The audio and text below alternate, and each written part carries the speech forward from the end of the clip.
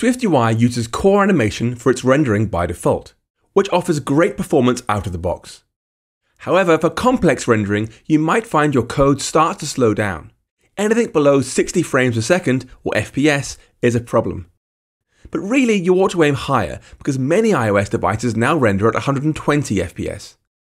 To demonstrate this, let's look at some example code. We're going to create a color cycling circle view that renders concentric circles in a range of colors. The result will look like a radial gradient, but we're going to add two properties to make it more customizable. One to control how many circles should be drawn, and one to control the color cycle. It'll be able to move the gradient start and end colors around. We can get a color cycling effect by using the color, hue, saturation, brightness initializer. Hue is a value from 0 to 1 controlling the kind of color we see.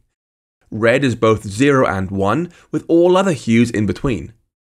To figure out the hue for a particular circle, we can take our circle number, e.g. 25, divide that by how many circles there are, e.g. 100, then add our color cycle amount, e.g. 0.5. So if we were circle 25 of 100, with a cycle amount of 0.5, our hue would be 0.75.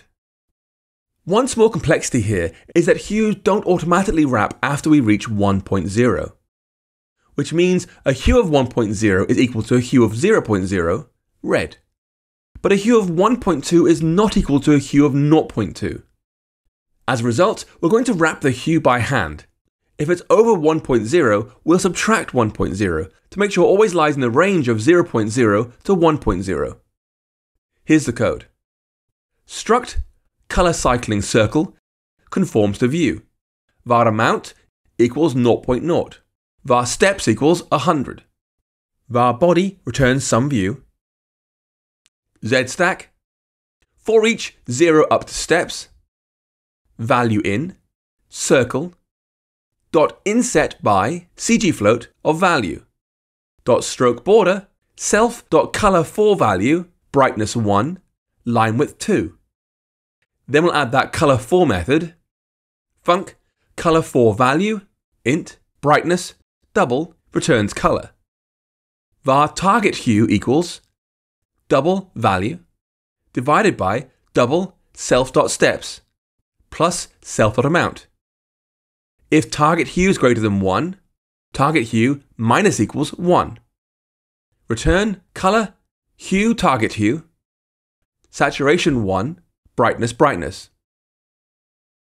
We can now use that in a layout, binding its color cycle to a local property controlled by a slider. At state, private var, color cycle equals 0.0. vstack, color cycling circle, amount, self.colorCycle. .frame, width 300, height 300. Slider, value, $colorCycle.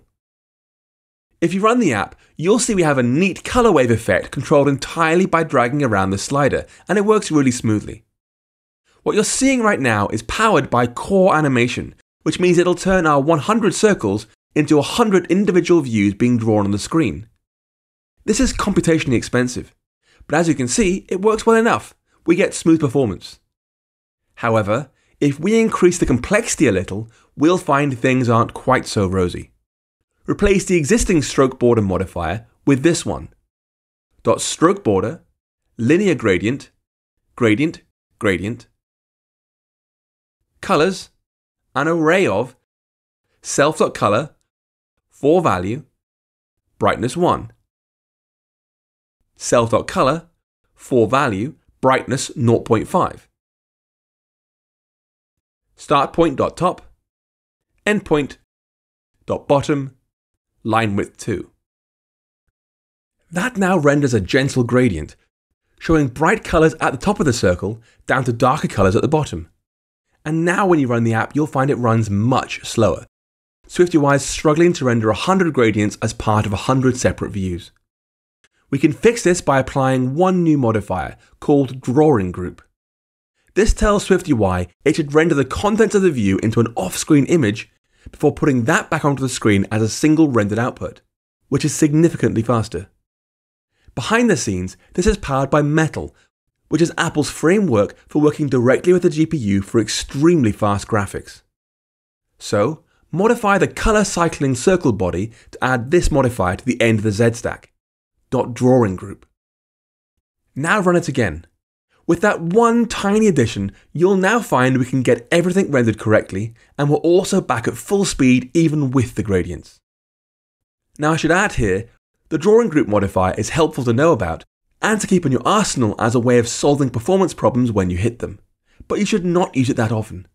Adding the off-screen render pass might slow down SwiftUI for simple drawing, so it's better to wait until you have an actual performance problem before trying to bring in drawingGroup.